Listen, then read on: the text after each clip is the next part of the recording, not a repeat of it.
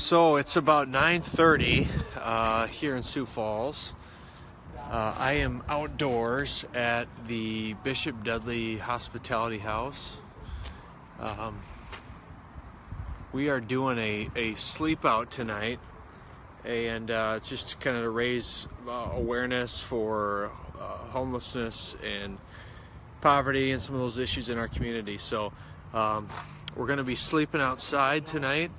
Luckily, I don't think the weather's too bad. We just had a really great program put on by Chad, the executive director here, and some of his staff. It was actually pretty heavy, to be totally honest with you. The issues surrounding homelessness and poverty in our community are ones that are bigger issues than we realize. And that was kind of confirmed for me again tonight when we heard from some of the families here that stay at the Bishop Dudley House, and it was overwhelming, quite honestly. But we got a great group of people that are going to be sleeping out. We're going to be sleeping out in this tent here tonight. I think there's about a dozen of us, and it's luckily I think the weather is going to cooperate. There shouldn't be any snow. But just a great organization, Bishop Dudley House, for what they do here in Sioux Falls. So I'll post something in the morning about how it went.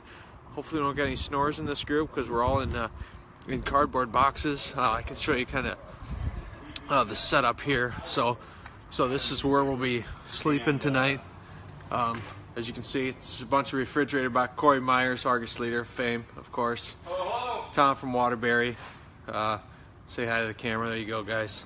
So that's the crew. The rest are inside right now, getting ready to do the sleep out. So again, we're out here at the Bishop Dudley Hospitality House doing a sleep out just to raise awareness for homelessness and just try to get a better understanding of the needs in our community for homelessness, for affordable housing, and for people who really just need a hand up in life. So anyway, here we go.